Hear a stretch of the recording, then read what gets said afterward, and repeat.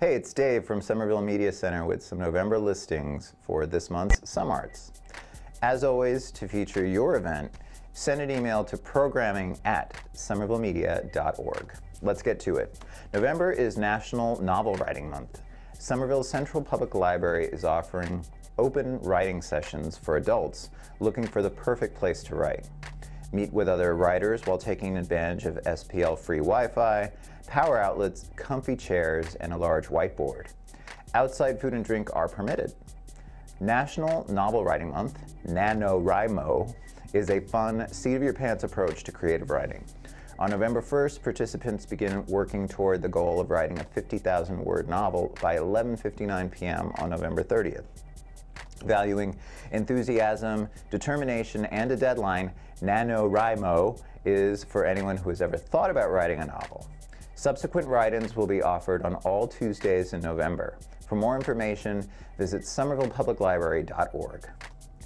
The Boston Jewish Film Festival runs from November 8th through 20th, and it celebrates the richness of the Jewish experience through film and media. Throughout the year, the festival engages and inspires the community to explore the full spectrum of Jewish life, values, and culture.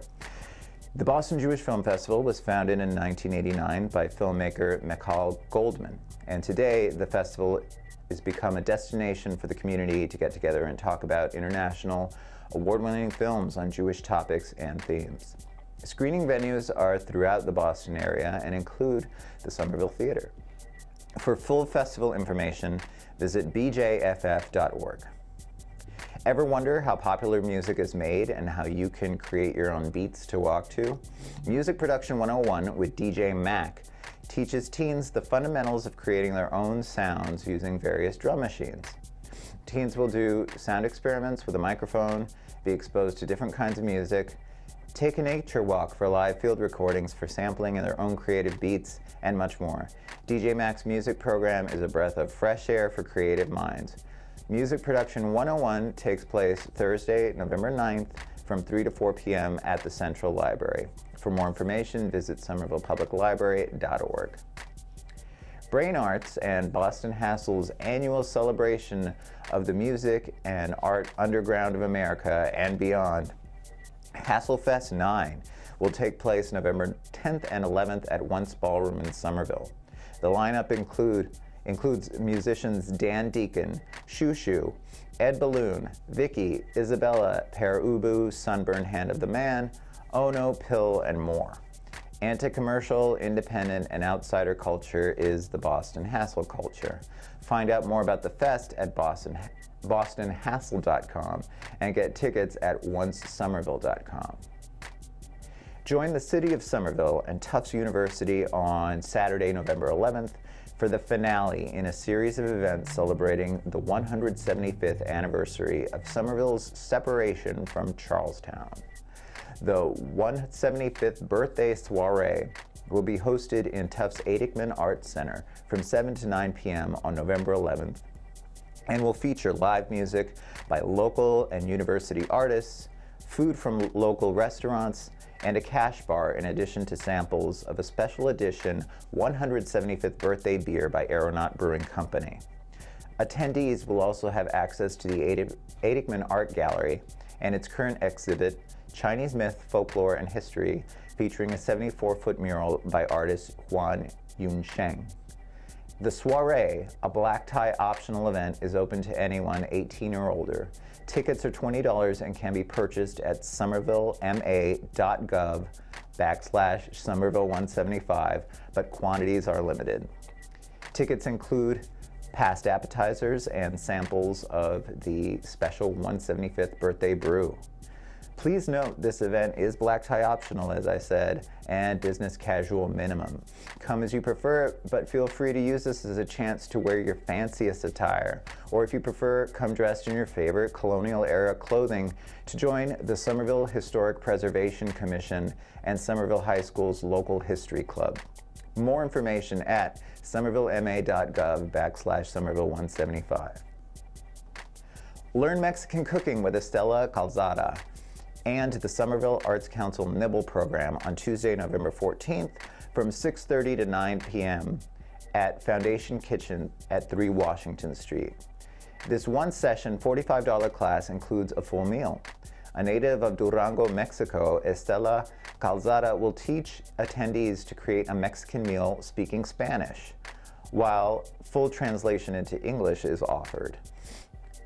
What will be made is chiles en nogada, a complex dish that hails from Puebla, Mexico, and represents the Mexican flag through its colors, as well as Mexican rice, agua de nopales, and camotes and mielados for dessert. Learn about Mexican culinary and cultural traditions. Tickets are available at somervilleartscouncil.org/nibble.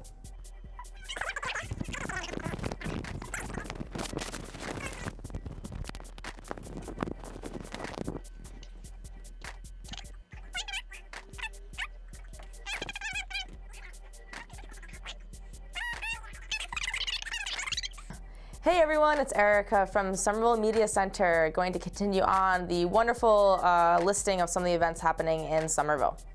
So fiddling supergroup Child's Play with Irish singer Ciarán Casey is a who's who of fiddlers from the United States and the Celtic world. They will be celebrating over 30 years of touring by bringing their band of 14 fiddlers and 9 all-star instrumentalists, dancers, and singers back to the Somerville Theater on Sunday, November 19th for 2 shows. 3 p.m. with a 7:30 second show. All the fiddlers in Child's Play perform on instruments made by violin maker Bob Childs of Cambridge. In addition to virtuosic fiddling, ranging from All Ireland and Scottish national fiddle champions to members of the Boston Symphony, Child's Play features a wide range of outstanding instrumentalists, including the exquisite voice of Ciarán Casey, known for her many years of touring with the Solas and her collaborations with the likes of James Taylor, Bella Fleck, and Tim O'Brien. For tickets, visit somervilletheater.com. The Somerville Roadrunners are proud to present the 21st annual Gobble Gobble Gobble on Thanksgiving Day, November 23rd. The race is open to runners, joggers, and stroller families of all ages and abilities. No dogs, please. All proceeds will benefit Project Soup as well as Somerville Track PAC. Are you interested? Hurry up with getting your tickets. The race has sold out early since 2005. If you aren't racing, cheer on racers as they start and end in Davis Square. The full route, volunteer opportunities, and more information can be found at srr.org. The Herbstock holiday event is on Saturday, November 25th from 11 a.m. to 5 p.m. at the Armory. This wintergreen market features handcrafted herbal products and gifts, live music, and educational demonstrations on herbal projects. Shop for botanical crafts, winter teas, herbal products, and natural body care items. Learn how to make useful and fun herbal projects at home when you stop into one of our educational demonstrations. This event is free and all are welcome. More information is at herbstock.org. On Sunday, December 2nd, head over to Aeronaut Brewing Company at 7 p.m. for Phoenix Parlor Series, The Soldier's Tale. Is scored for an unusual septet of instruments and 3 actors. Boston-based orchestra group Phoenix is partnering with Aeronaut Brewing Company's Pin Drop Sessions, an evening of classical music-focused drinking and revelry, where the atmosphere is so quiet you can hear a pin drop. The voices of this group will be provided by 3 actors, including Phoenix music director Michael Szymanski. For tickets, visit phoenixorg.org. Learn everything you need to, Learn everything you need to get started with WordPress at WordPress 101 offered by Somerville Media Center, including installation options, choosing and customizing a theme, and uploading and maintaining content. The instructor, Andy Pyman, will cover the difference between WordPress.com and WordPress.org, as well as explore some of the most popular plugins and discuss the basics of blogging. The 2-part class offered is on December 2nd and December 9th, and the cost for these classes are $100 for general public and $75 for Somerville Media Center and Somerville Local First members. Whether you're just getting started on a new idea or are ready to gain more control over your website, these workshops will give you the information you need to succeed. This is a beginning level class, no coding knowledge required, though basic internet and computer skills are needed. You can register online, somervillemedia.org. And finally, holiday season is upon us, and Somerville Media Center invites the community into our studio for our annual sharing of the holiday greetings and resolutions. We understand the great value and meaning of the holiday season, and what better way but to share these meaningful messages with your family, friends, and neighbors. You can come into the studio and share a simple happy holidays message to your neighbors. You can record a New Year's resolutions, or you can even come in and recite a holiday themed poem. To sign up for this session, please visit our website at somervillemedia.org. Boom. So with me now in the studio is Ellen from the Somerville Public Library and DJ Mac. And DJ Mac is going to be working with the Somerville Public Library for a program for Music Production 101. Is that correct? Yeah, for teens. For teens. Okay. So how did this collaboration come about? Well, I got an email from Mac saying he lived in Somerville.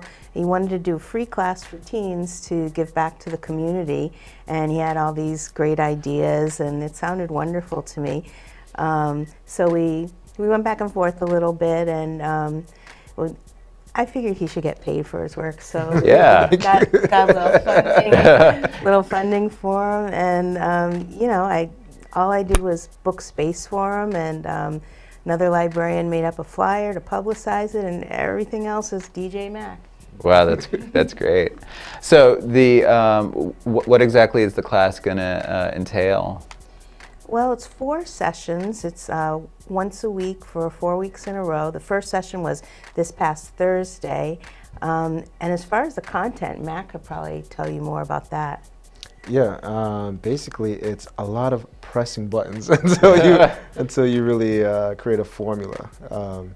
But it's just a lot of fun for kids, adults, everyone just come on in and really try something new musically, so that way you could feel like, you know, you actually made something you can actually own by the end of the day, and then be like, and you know, put it in your iPod and actually like, yeah, I made this, you know what I mean? And I feel that everyone should at least feel, you know, that they have some type of ownership after working so hard, you know, for like a good hour or so, and then you feel like, yeah, I've actually made something I can actually share to other people. So that's one of the reasons I really want to like give this out to kids and adults as well. So mainly like the kids in middle school and in high schools, I know that they just want to have something to you know, reflect their just their nature in terms of their culture really, and what's going on as of now. They can actually like hear music and then be like, yeah, I can actually make something similar to that. So it gives kids the opportunity to create as well as express themselves. Yeah, exactly. Cool. So so what do we have in front of us here? So we have two little products here. Let's start with the big flashy one over here. I'm actually not gonna turn around, but what's cool about this is I can make any type of pattern and pretty much synchronize them all together. So I may have like a kick drum, some hi-hats, things of that nature, and then they all come pre-stocked inside of it.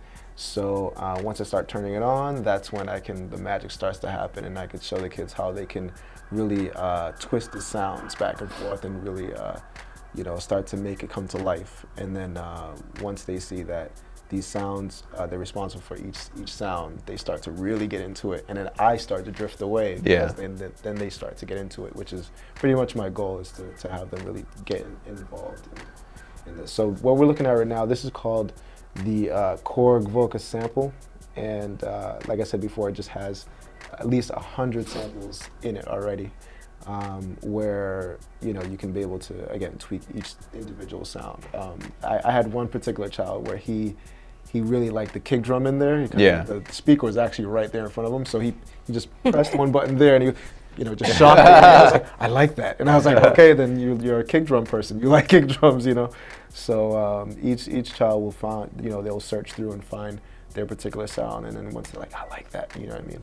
And then I also let them know it's also programmable, meaning I can take a sound from my cell phone and use an app to actually upload a brand new sound. So it could be me like burping, farting. And, sure, they love that. Oh yeah. So, you know, I let them know you know, it's current within their time, so they can understand like you know, how to transfer files and whatnot. So so they are able to take their files as a finished thing and take them home and share it with other people. Yeah, exactly.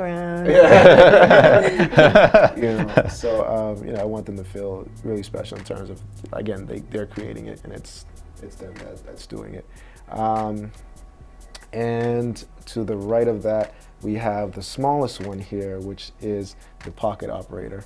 And there's a whole series of these, but this one in particular I liked. It's labeled the Rhythm. And basically you can, and both these again are battery operated, so you can take them anywhere and they're portable. And I was explaining before that what I really like about just the products that I have for the kids is that these things are not something where you just have to stay at home and, you know, and not be able to go outside and enjoy the sounds that you have in your head, because inspiration can come from anywhere, you know. Just the other day I was just up in my house and I just heard, you know, drips from the faucet, and I was like, I gotta record this. I don't know why. I was just like, you know, normally I'm just, you know, I can be very lazy, but I'm like, I need that sound, you know, and I can tweak that sound. But cool. Yeah, it gets really fun for like sampling. But again, with this, it's portable, so I can, you know, it's based off of what is called a 12-step sequencer. So once I start pressing play, do you mind if I actually press this? No, go for it. All right, so I'm going to try to put it close to my mic here. And so it will have a consistent rhythm. And I can actually tweak the speed of that rhythm. So right now it's playing at 80 BPM, which is pretty much like hip-hop style. And if I tweak it up, and now it's going to be like a... That's a little crazy. Yeah, exactly. Like a drum and bass. Yeah. And I can slow it down. Is that just one sound that you can get from that, and you can like do the same thing with different ones? Yeah. So I have different patterns. Let's see, this one here. And I have that, so that way you can kind of, you know. Yeah. What it is that this is just, again, this is just a rhythm section, so that way you can start to layer things, which is what I'm also teaching the kids is, you know, once you have that pattern, you add another layer, you add another layer, you know, so on and so forth. And those are the things that the kids start to understand, like how to actually build on certain things. Just like if you're building a house, it's like you have your first floor and different layers, and then now you have a full house, you know what I mean? But that's pretty much like how I, you know, really teach, is to have them understand like everything's in pieces and we're all responsible for those different pieces. Yeah. Yeah, that's such a great concept to get into kids' heads. Yeah. Yeah, especially when they don't realize that they're learning. They're like, oh, it all makes sense now. Now, you work at the Self-Expression Center in Magoon Square, and we were talking earlier, and you teach additional classes out there, like dance. Yeah, so I'm teaching dance there. We've been open there for roughly about 3 years. And the main thing there is that we just want to really encompass self-expression, meaning from dance, painting, anything that you feel that you can just truly express yourself positively. That's what the center is there for. It's always been there. As long as we can keep it up, it's always going to be there. And the more people that come, the stronger the place becomes. And you know, we have our open mic nights, DJ classes, again, our dance classes. We have everything from Zumba to street dance. Eventually I teach kids how to spin on their heads, eventually. Cool. But, you know, we try to make it as dynamic as possible, because we believe, like, you know, there's not just one form of activity that should be in one place, and try to get many things as possible, adults, kids of all ages and whatnot. So that's the main gist of what we're about. But we do have like dance nights on Thursdays, 8:30 if you want to come on by. All right. Everyone's invited, you know. So. Sounds like a future collaboration possible with the library. This is the first I've heard of it, and you should definitely give us some of your flyers or literature stuff to put up in the teen room, because that'd be a really great connection. Yeah. Now, as far as the Music Production 101 class, are there slots that are still open? Should people register, or should they just drop on by? Yeah, there's no registration necessary. You can drop in. It's basically aimed at kids age 12 to 18, but there's some flexibility there. Yeah, just come, drop in, have a good time. And how often is it? It's weekly for 4 weeks. This is the first time we've tried it, so who knows? Yeah. Maybe it could pop up again, but there's always something going on in the teen room at the library. great. So this is one of ours, a new program, thanks to Mac. And something important that I forgot to mention when I talked about funding is where that funding came from. It was the Friends of the Somerville Public Library who fund many of our programs, and we're very grateful to them for doing that and for making this possible. Good friends to have. And so it's every Thursday. It's every Thursday at in November. Yep, for the next 3 Thursdays. Skipping Thanksgiving. Yes, good. Yeah. No. 101. Okay. All right. And what are the times? 3 to 4 p.m. 3 to 4 p.m. At Central Library, 79 Highland Ave. Great. Awesome. Well, we look forward to hearing about this. And thank you both for coming on the show today. Well, thank you for inviting us. Yeah. Okay. That's it. Awesome.